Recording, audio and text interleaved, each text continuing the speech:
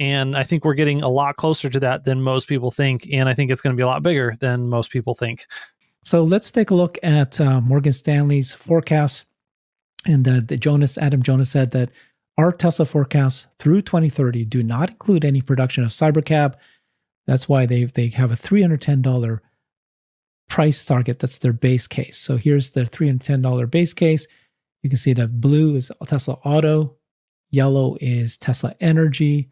I like that their energy is so close to auto. That's great. Tesla Mobility and ride sharing, small bit, but this is 2030. So we think it's going to be much higher by then. And then you've got the Tesla Network Services. And then you've got EV powertrain third party. That's their base case of $310. So small for all that. Can you imagine? You're doing autonomy, you're doing powertrain third party, you're doing a ton of energy, you're doing this Tesla network, and yeah, it's still $310. What? And then their bull case here is $500. Okay. Adam is a strange cat. I just have to say, he wants to think pie in the sky, and then he's in this like ultra conservative financial price target straitjacket that is like, hey, they're going to do these things that are going to revolutionize the world, and it's only going to be worth $2.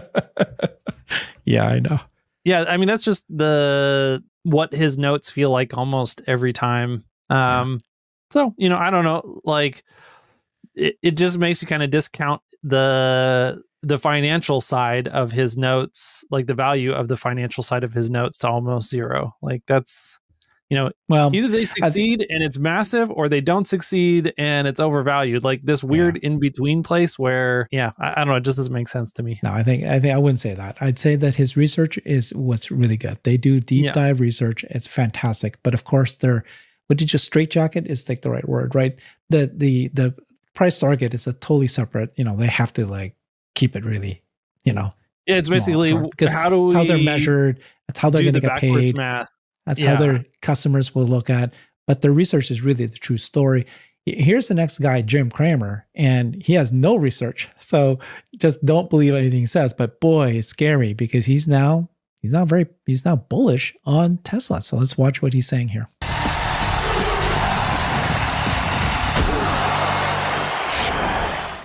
Some stories are just too good to be true. And that's how I feel about the possibility of a federal proclamation that leads to a nationwide rollout of fully self-driving cars. Tesla stock was up again today because we're getting reports that President-elect Trump, who is an avowed climate change denier, has cast his lot with Elon Musk to develop national self-driving vehicles. It's pretty clear that Trump doesn't see the need for electrics. In fact, he wants to end any subsidies, including tax credits for manufacturing them. However, he did state, I'm going to quote here, "I'm for electric cars. I have to be, because Elon endorsed me very strongly," end quote. A little transactional for me. Look, I'm not against owning Tesla. You know that. I just think that this is a bad reason. Elon Musk tells a very compelling story about full self-driving as well as solar robots, all wrapped up into one stock of a company that happens to make vehicles. But the idea that the White House can somehow allow self-driving cars everywhere with the stroke of a pen, that's just plain fanciful. First, our country simply doesn't work like that. We have state and local governments with tremendous power to block anything. I remember when I was going to be able to take a self-driving taxi from downtown Phoenix to Glendale, the home of the Arizona Cardinals, a couple years ago for the Super Bowl. It seemed so simple, except Glendale didn't allow self-driving vehicles. I was incredulous, but the municipal government of Glendale was able to block us. Second, you might think it's natural for Trump to just declare the federal interstate highway system a self-driving zone. But you know what? That's meaningless, too. Think about it. How do you get on the interstate highway system? Other than a few municipalities that may be designated on some map someday, it's catch as catch can. The feds can't control state or local self-driving laws. If they try it, those municipalities will sue the Federal Highway Administration, and they're going to win. There was another time in this country when a president might have been able to do something about this. In the 1950s, President Eisenhower planned and executed the interstate highway system. But he did that for national defense reasons. In those days, we had a Cold War with the Soviet Union as an overarching imperative in our nation, which made the Interstate Highway Act a much easier sell. Still, I like the concept that there's what Barclays calls an Elon premium. To me, Tesla deserves the premium. Musk has no doubt influenced the president-elect to scrap the $7,500 clean vehicle credit, which will make it much harder for legacy automakers to ever compete with Tesla. We're going to hear from Ford and GM CFO at a conference on Wednesday, and we'll learn how their electric divisions can handle the end of those tax credits. I believe GM can handle it, but Ford, well, they may be stuck in neutral waiting for the warranty issues to dissipate, if they ever can. Yeah, pause him there. What do you think about everything he just said? Yeah, when you listen to him, he sounds a lot less bullish than, there's a lot of skepticism that he's saying there. And I'd say that that's good because I definitely don't want Jim Cramer to be too excited about Tesla. That is a little bit concerning. I think he underestimates, though, if we have basically public support really turned towards the adoption of autonomous vehicles, that's really important. And, politically, that will be the thing that matters. That, if you've got a city or at the state level, whatever level it is that you want to look at, and the majority of the constituents in that area want that legislation to be passed. And I think it is going to be passed. And so I hear the argument that he's making that, the American regulatory system is hard to navigate, that there's, you can't just issue some proclamation from on high and expect it to be adopted everywhere. But I think if we win the safety argument conclusively with data, that all of those objections that he had to the ability of autonomous vehicles to be rolled out nationally basically just go away. Now, will it take a little bit of time? Sure. But the federal government taking some sort of a leadership role in creating a framework that is easy to adopt, like, that's not necessarily issuing a proclamation from on high on exactly how everyone has to do this, but it is basically giving political cover to people who then, like, they have some constituency that says, hey, yeah, we want this to be able to move forward more quickly. So I think it does accelerate the adoption if we have something like that at the federal level. So I would disagree with him there. Agree that the Elon Musk premium is important. Like, he can do things that other people just can't do. But in all of it, he didn't really identify the most exciting and important piece of the Tesla story in general, which is still the humanoid robotics move. And I think we're getting a lot closer to that than most people think. And I think it's going to be a lot bigger than most people think. So the fact that he's missing out on that makes me feel a lot better. Exactly. Okay, good. So thank you for that. Let's watch the next video here. Tom Narayan of RBC says self-driving justifies Tesla's market cap more than car sales.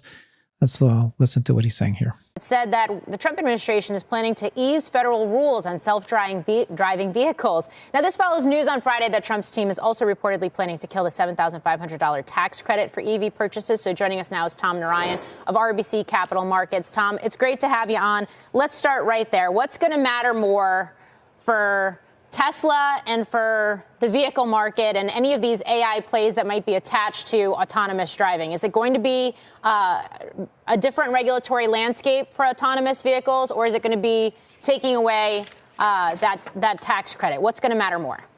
Yeah, it's going to be giving less regulatory restrictions on robotaxis, definitely.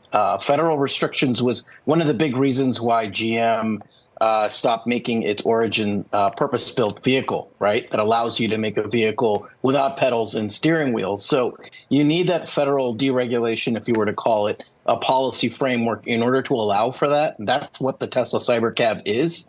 Why is that important? It cuts down a lot of costs, right? Currently the competition is, Waymo. You guys talked about that. It has pedals, steering wheels. It's another car company making the vehicle. Right. So if you can make your own vehicle at lower cost, doesn't have steering wheels or pedals, you can bring down the cost. And Tesla's argument is they can actually gobble up market share. And if you look at autonomy and AI, et cetera, that comes at a much higher multiple. You have $1 trillion+ market cap for Tesla. Are you going to get there with an auto business for selling more cars or through AI autonomy? Right. So autonomy is the way they can justify that market cap more they can from selling cars. So it raises the question. Tesla bounced again today, up more than 5%. It was one of the best performers in the market. It's up more than 50% in a month. We have seen shares also today, to your point about Waymo, of Uber under pressure. It doesn't seem like this is a zero-sum game. Anybody who's tied to these regulations or exposed to these regulations, I would imagine, is going to benefit. But looking at Tesla specifically, are you surprised to see how much the stock has run in just a short period of time? Yes and no. I think post-election, I was somewhat surprised, especially with the move on the $7,500 credit being cut. I actually think that's a negative for Tesla. I know there's a narrative that eliminating that credit is good for Tesla because it can compete better against other EVs. But the reality is in the U.S., penetration for EVs is only 8%. Tesla's real competition is Toyota Camry, right? Not the Chevy Equinox. So I actually think that credit going away is actually a negative for Tesla. But the reality is getting federal deregulation on AI, or specifically on self-driving vehicles, is a huge positive, assuming it all happens, right? Remember, this is all like in the, we don't know the details here, devil's in the details.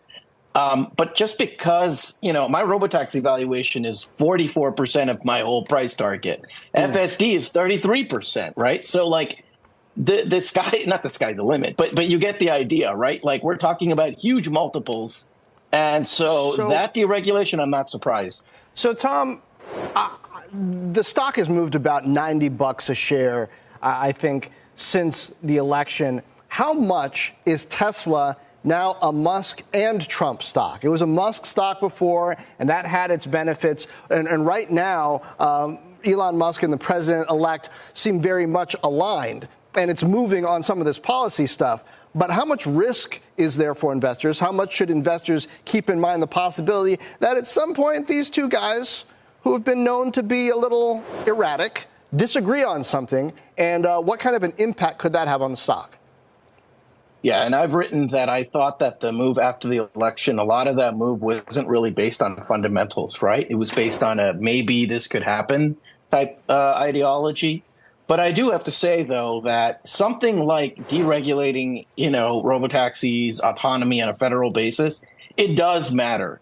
And that's also something that once a genie's out of the bottle, it's hard to kind of put that back, right? So it's a mixed answer to your question. I do think certainly like it's not completely tied to a president-elect, but certainly having policy that's a tailwind for you most definitely helps, right? So it's kind of a mixed answer.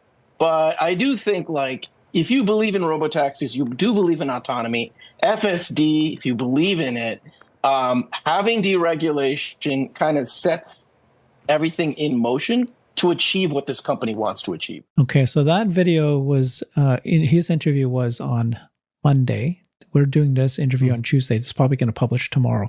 So you saw that his price target is 313. He talks the big game. He says, oh my God, this is going to be big. 44% of my price target is, I believe in autonomy. This is going to open it up 313. So it's just another example. Apart from that, though, I really do think a lot of his commentary is excellent. I think one thing, or maybe two things that I would add. One of them is that he didn't mention the discount that I think Tesla had on it just because Elon was in the crosshairs of the fourth branch of government, the administrative state. And, I think that overhang is lifted. So we mentioned that earlier in the episode, and I'll just say that that's one thing that he didn't mention at all in his interview that I think is an additional factor. And then the other thing on his Trump Elon Musk commentary is that Elon and Trump both need each other, I think, a lot. And I don't expect them to get along just incredibly well for the next 4 years. I do think that we're going to see some of the big ego headbutting that you would expect between two figures like Elon and Donald Trump. But I think that they will end up being able to work through most of that at a pretty good level, and that overall the relationship is going to be overwhelmingly mutually beneficial for both Donald Trump and for Elon Musk over the next 4 years. And so while I think that, we're going to get some, there's going to be some noise, there's going to be reporting around things, there could be some arguments. I don't think it's going to devolve into some sort of a thing where then Elon is back on the hit list for, a whole bunch of federal agencies again. And, if you can take that off the table, well, then, it certainly couldn't be any worse than it is right now. Like, it's still a positive direction. And then, like I said, I think that in an environment of Cold War 2.0, I think Elon is an incredibly important figure that, and I think that Donald Trump knows that. And then I also think in reverse that Elon knows that Donald Trump is an incredibly important person at this point in Cold War 2.0 to kind of shift the tides, because we've been going in a very negative direction in that competition for a long time. And we've got to start moving with some decisiveness and some pep in our step, because if we don't, we're really going to be in a very terrible position, 5-10 years from now.